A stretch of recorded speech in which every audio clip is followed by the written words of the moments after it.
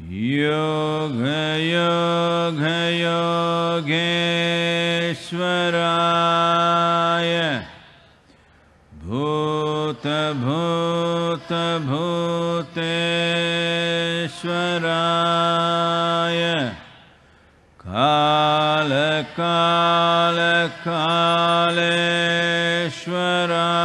Kaleshwaraya Shiva Shiva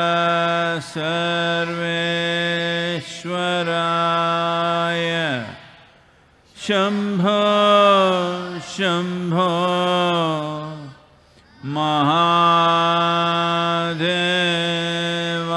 Mahadevaya Yoga Yoga Yogeshwaraya Bhuta Bhuta Bhuteshwaraya Kala Kala Kaleshwaraya Shiva Shiva Sarveshwaraya Shambho Shambho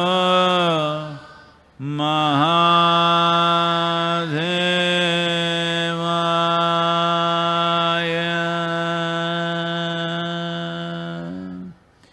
Yoga Yoga Yogeshwaraya Bhuta Bhuta Bhuteshwaraya Kala Kala Kaleshwaraya Shiva Shiva Sarveshwaraya Shambho Shambho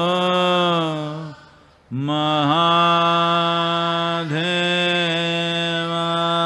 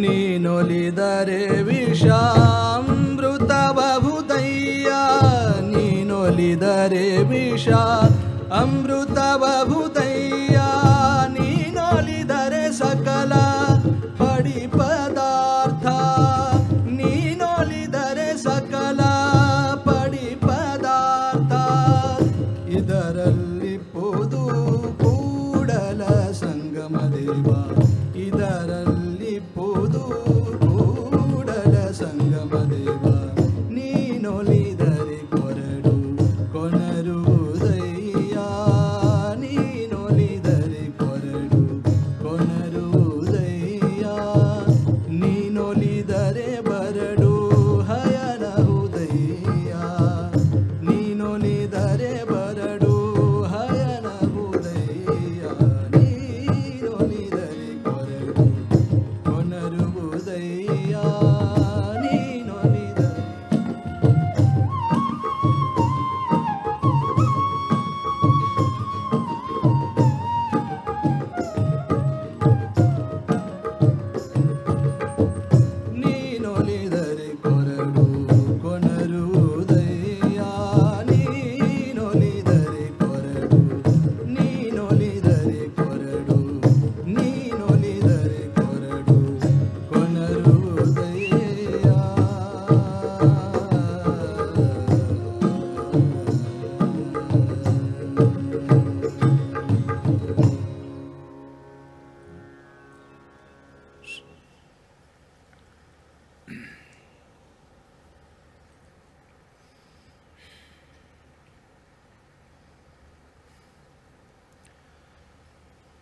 Jaya Jaya Jaya Mahadeva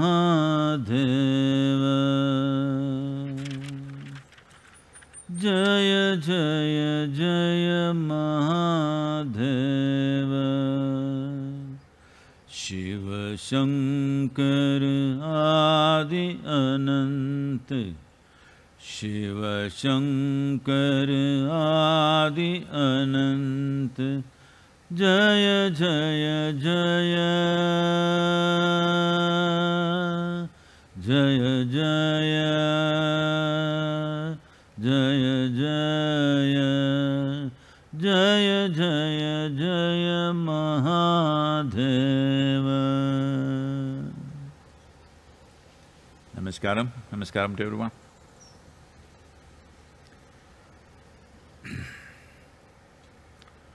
Wow.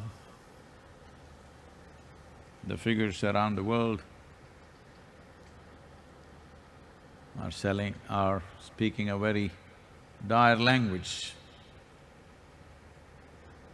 The worst hit country in the world has now become United States, with over 250,000 confirmed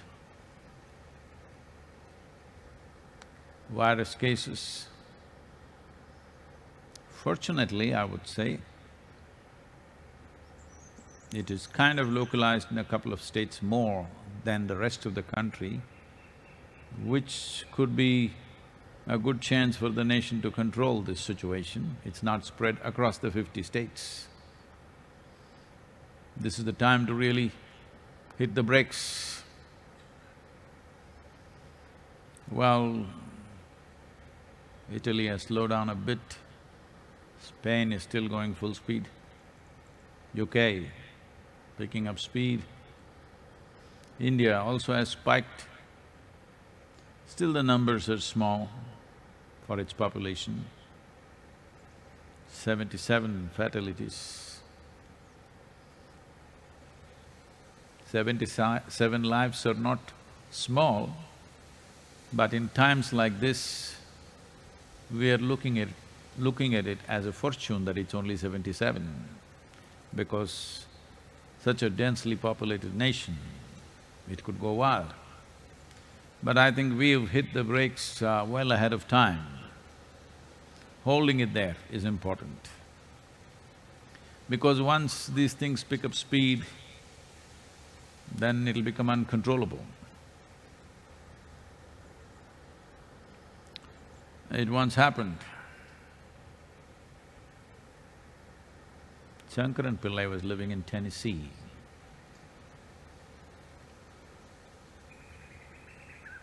And he traveled up north.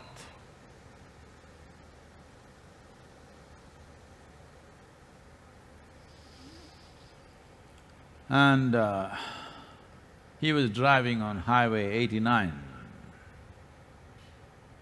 going north. A policeman pulled him over and he said, "You clearly overspeeding, over 25 miles above the speeding limit." He was doing 90. He said, "No, I am not speeding, I just now saw the board, it said 89, I'm just doing 90. So the policeman said, "I'm glad I stopped you right here, because in another 2 miles you will be entering Highway 301.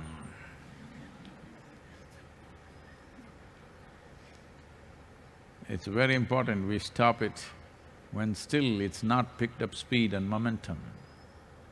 In India, we have put the brakes early on. It's showing results, except for a few irresponsible stuff happening here and there, largely a phenomenal response from the people of India. We must congratulate every one of them. Well, those of you who are here at the yoga center, or those of you who have the necessary space in terms of your own private gardens and stuff, Those at the yoga center, both here and in United States, are fortunate because there's enormous space. But if you're stuck in a two-bedroom apartment with 4 people and you can't get out, it could tell on you. Various kinds of problems start happening.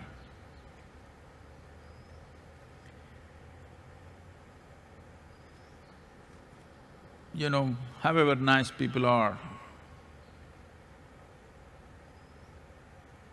when there is no space and they start breathing down each other's necks, it can get a little… People thought work is a problem, but now they're all realizing work is a great thing. Rest is a problem, home is a problem. So, this is not to make fun of people, but with all these difficulties, largely, majority of the population has behaved with immense responsibility and a sense of purpose. And of course today, they're all lighting a lamp to show that they are with the nation in handling these challenging times. Well, in the last century at least, or maybe never before actually, globally, never before we have faced such a situation. Pandemics or epidemics have happened in localized areas, wiping out populations. Thanks to modern travel, that today whatever happens anywhere goes across the world. So because of that, it's global now. Nearly 2/3 of the world is shut down.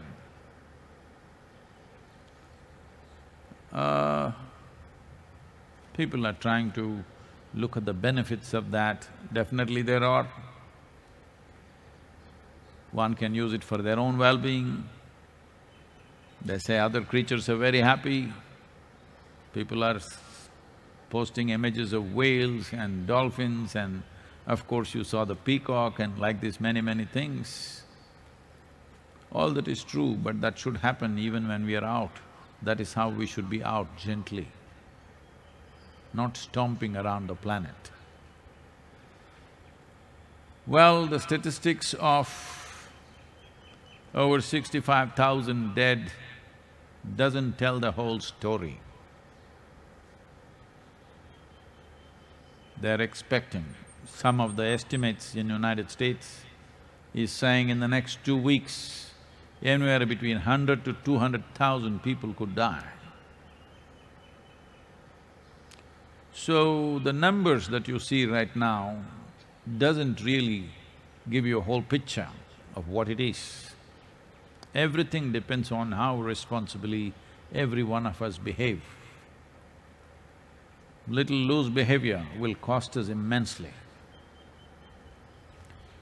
At times like this, we should use statistics as a drunk, a man who is very drunk, how he uses a lamppost. Not for illumination, just support. Just like that. Statistics are not everything. They give us a little sense of where it's going, but doesn't tell us the whole story. If we have identified 250,000 people in a country, there could be another 2 million who are already infected that will come out. Well, they're making calculations, all these calculations can go wrong. This all depends on how responsibly citizens of this world behave, what they do in the next few weeks. In the next 3 to 4 weeks, as a generation of people, what we do on this planet will determine what will be the cost of this pandemic. How huge, how hefty will be the cost, or how light it will be. will be determined by what human beings do in the next 3 to 4 weeks. So, here we are, 5th of April. Today, India has called for a moment of solidarity. Maybe some of you don't call 9 minutes as a moment. In the life of a nation, 9 minutes is a moment. So people are trying to read all kinds of meanings to it.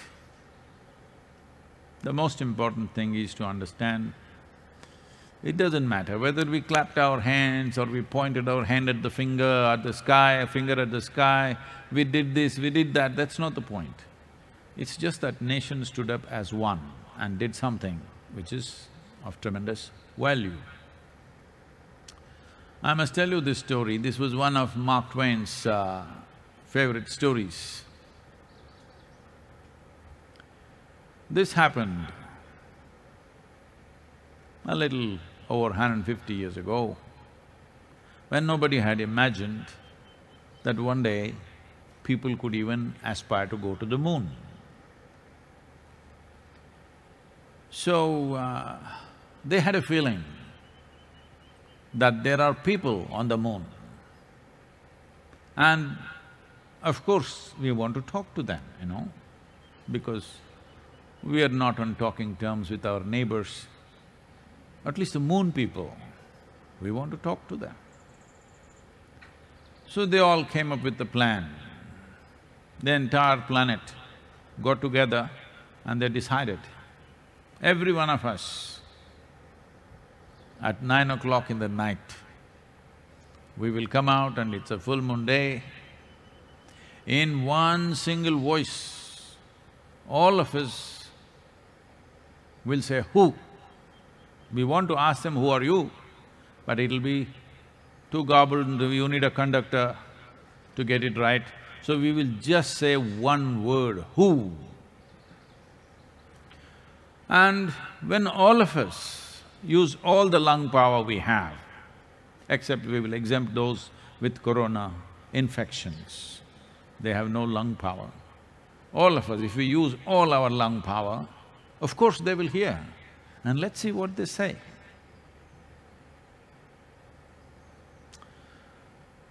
So, 9 o'clock, Fool's month,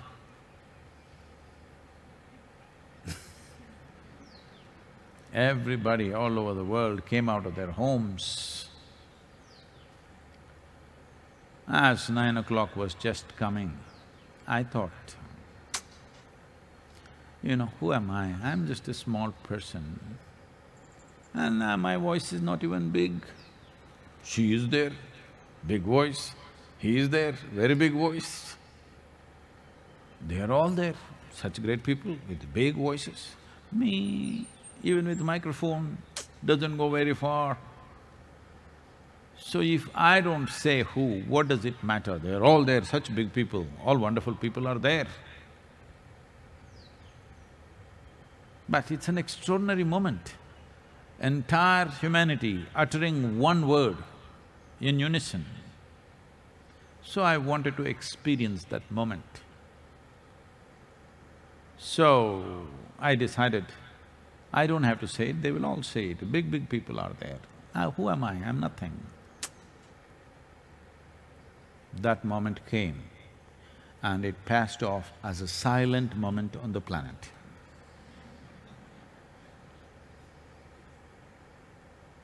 Because this is the problem with most human beings. When they have to do something, when they have to contribute, they will shrink and become shrivel up into such small human beings. Who am I? I'm nothing. When they have to get something, they will become very big. So tonight, don't do this trick on the country. After all, who am I? Let me see, everybody will light the lamp, let me see, you will see darkness. It's you who must do it, don't worry about other people. You must do it. Others we will see. Don't worry about others.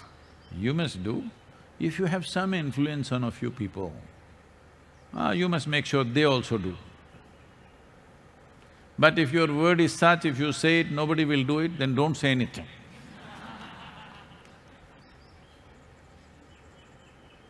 So, today 9 o'clock, let's make it into a spectacular event. Forget about anything. Whole nation lighting up a lamp is fantastic.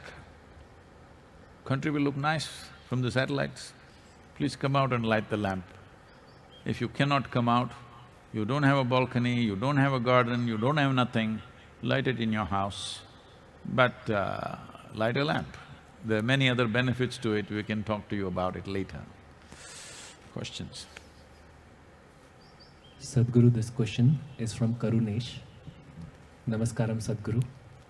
You have spoken in so many prestigious and globally recognized institutes, organizations and conferences. But still there is a segment of yellow media which constantly dislikes you and dishes out most unreasonable and baseless trash against you.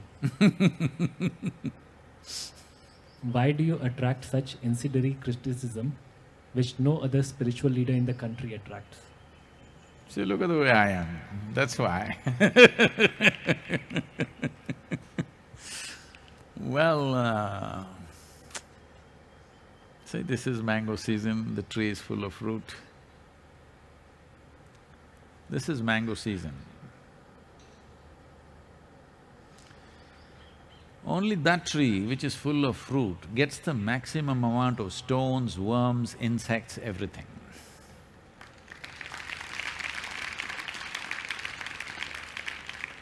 If you were a tree with… a thorny tree, doesn't have a fruit, who will throw a stone at you? Nobody will throw a stone at you. Nobody wants to waste a stone at you, nobody wants to waste a stone for you. If you're full of fruit, all the time they will be throwing stones. So that is an indication, it's a barometer, it's a thermometer that you have fruit. That's why I'm using the word thermometer intentionally, okay? Right now it's the most valued thing. Everybody is asking, where is the thermometer? Not enough thermometers. So, these people have been going at us for the last 27 years, all local only, nowhere else, only local stuff.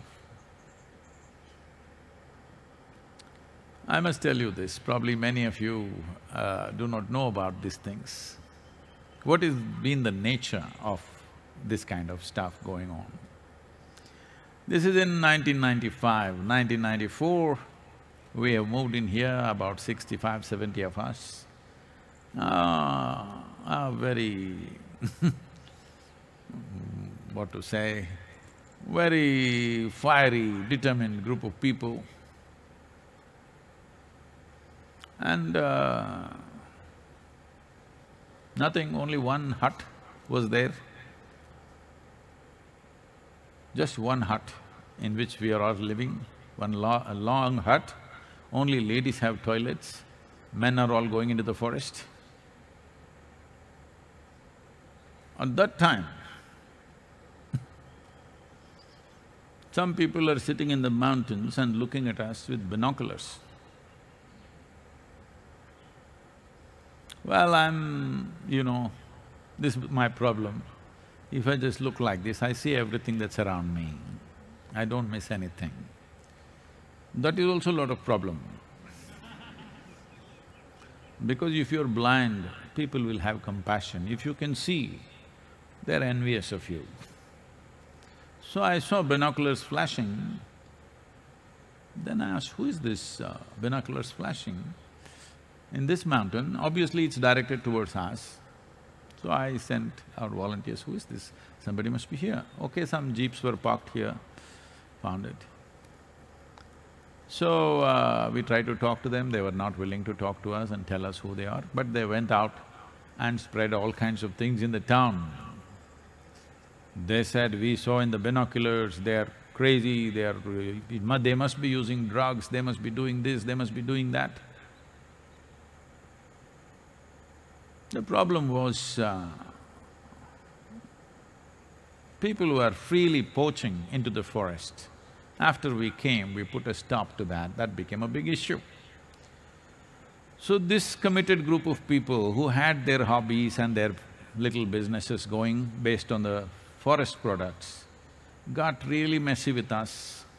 They hired media, not the mainstream media, there is another kind of media which doesn't run on advertisement or the revenue that they get by selling their journals because nobody buys them, even if you give it free. People won't use it, you can't even use it for rolling pakodi or vada or something because it's too full of shit for anything.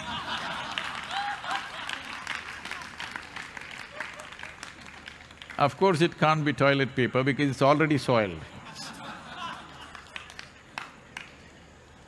This is going on. So, there is a railway track from Sakaleshpur to Mangalore, a 36-kilometer stretch, meter gauge railway track. Now I think they converted to broad gauge. In this 36 kilometers, there are over 100 tunnels and 300 bridges. So I had trekked this railway track a few times myself. So I had spoken to our people here and I said, we should all go there once. So those days there is no temple yet, no compulsions for us, so we closed down our ashram. Closing down the ashram means what? There is no door to lock, it's just a hut. But we tied a rope and buildings were just coming up, triangular building was just coming up at that time. So we decided we will go for about 12-13 days trek. So all of us went off, leaving the ashram. You can't imagine those times and now how we are. We could just close the ashram and go somewhere. So we went for a trek. After about 12-13 days, we had to come back. By about 9th, 10th day, people started calling us because we are in the media, big time. Why means we have killed somebody and buried them here and we have all left. Well, who did we kill, we did not know. Then we came back.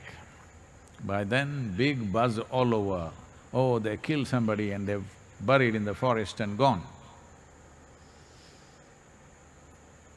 Well, of course, this trash prints it, all this stuff.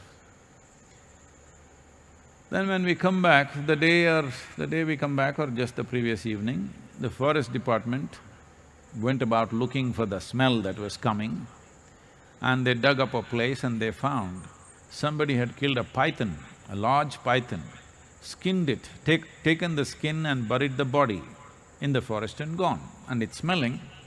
So these people made up the story that we killed somebody and we've left the place. So from then on it started. They're still going on with the same stories or similar stories. We've moved on, come a long way, but they are unfortunately in the same place. I want them also to move on. But, too deep in shit. I'll tell you, you won't believe the kind of things. The first batch of brahmacharis came. I told all the male brahmacharis, 15 days you must go and serve in an old age home. All the female brahmacharinis, I told them you must go and serve in a children's home. So we found a children's home in Coimbatore, which was run by an old lady. I had stayed in the children's home earlier when I came to Coimbatore. Very rudimentary place. They went and stayed there. The food was very poor. Three of our brahmacharinis, 3 or 4 or 5 of them, I think. The food was very poor and all of them fell ill. They had severe bouts of vomiting and diarrhea. So 3 of them had to be admitted in a local nursing home. Immediately, this same media writes, so these people from the Isha Yoga Center, brahmacharinis, have all come for an abortion in a nursing home. These are the people, what to do with them? They live in filth and sell filth. Because it doesn't sell, they have also realized that once in 3 months if they put my photograph on their cover page, their rag sells a bit. It's their livelihood. What a horrible way to make one's livelihood. I wish they find better ways to do it. So it doesn't matter, because I have consciously made myself like this, that you can either love me or hate me, you cannot be in between. Because I don't like the in-between people. But unfortunately, these people don't even hate you, they're just trying to make a living out of you, parasite existence. Well, at least in these times of virus, I hope they realize, but no, now they're making a controversy about the virus also. That virus originated from Isha Yoga Center. See, some of you were upset when I used the word one, but now our media is reporting virus originated from Isha Yoga Center.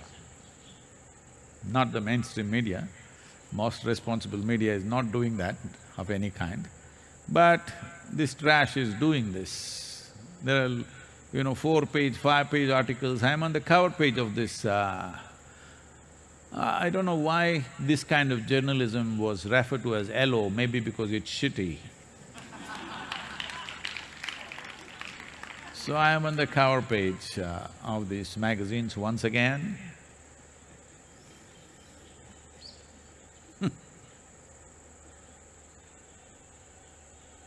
Sadhguru, the next question is from Jordan. Namaskaram, Sadhguru. There has been an increase in calls on smoker hotline from tobacco smokers trying to quit their habit. Despite their best intention, it is physically very difficult to quit because of their addiction to nicotine. Sadhguru, what are your recommendations for those people in this struggle? Well, this is not me. The medical experts are saying that the virus, if you get it, smokers die first. That should be a cure.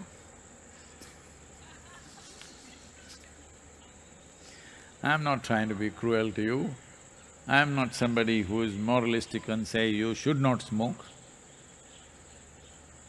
I'm not even looking at it as a moral issue as some people look at it. It's just that doing something that's against your system is senseless. Another thing is, suppose you found some pleasure in that and you're doing it, it's okay, I leave it to you. But the biggest problem for me is that you become compulsive about simple things in life. That is a big problem for me. You smoking, that's not a big issue for me. You're doing something compulsively, this is a big issue, because you're throwing away the evolutionary benefits that this human being has, that he can do everything consciously. But you are choosing to compulsively do something, what you might have picked up as a fad or as a pleasure, as a simple pleasure in your life. You like tobacco, you like to smoke, I'm not coming in the way. All I'm saying is, don't throw away the evolutionary benefit, because this Mother Earth and nature has worked for 1,000,000 years to get you to this level of awareness, consciousness and intelligence, this size of brain. When people are using their brains today to see how to make a car that doesn't smoke, you still smoking, what is that? Once in a way you wanted to smoke because you enjoy that, I will leave that, I will not enter your personal life to that extent. Well, it doesn't make sense, but everything need not make sense, it's okay. But you're compulsive, that, no. Because these millions of years of evolution is just going waste in you, going up in smoke, literally. Now should I give it up, should I give it up? What is there to give up? See, if smoke was coming out of your ears, you should go for treatment, something burning inside. But you're taking it in and you're blowing it out. There is no treatment, you just have to make up your mind. You can only make up your mind because you've seen those Marlboro ads. Huh?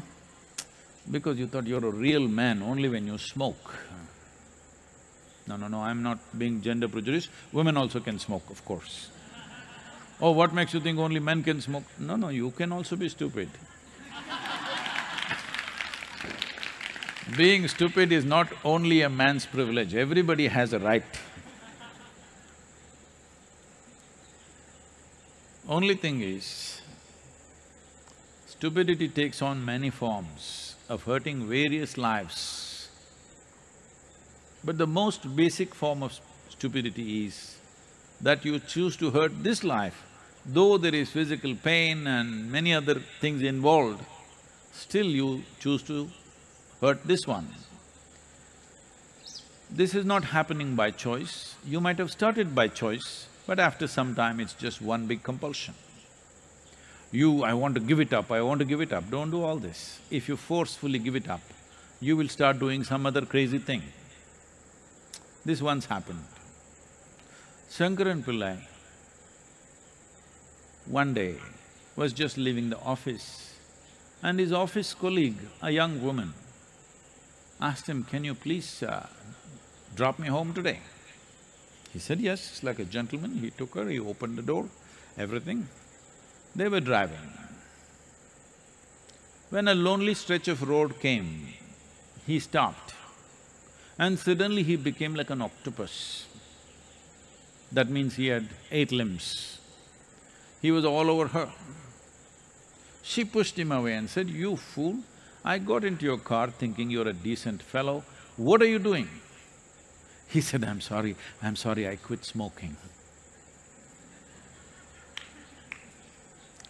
So you don't do these things forcefully. If you understand, if you are beginning to understand that we are understanding that a bus which smokes heavily is not good, a car that smokes is not good, but in the evolution of an automobile, they are still in that place where they still have to smoke. Not all of them have become electric. In the evolution of an automobile, still smoke is all right. We are working towards a smokeless one, but still smoke is all right because the evolution of an automobile has still not reached that place where it's totally smokeless. But the evolution of this became very smokeless long time ago. It throws out carbon dioxide, this is its nature. But now you want to inhale carbon monoxide or whatever it is. Well, you just have to see, it's stupid. Once you see something is stupid, you don't have to give it up, it'll go. Right now, you're feeling little… You think it's very smart to do this, especially when you are 14, 15 years of age, when you smoked, you thought you're really doing some great thing. So whatever your age now, if you understand this is a stupid thing that you're doing, you don't have to give it up, it'll just fall off, because you don't like to be stupid, I know that. Don't be one. 9 o'clock, let's light up. Not a cigarette, huh?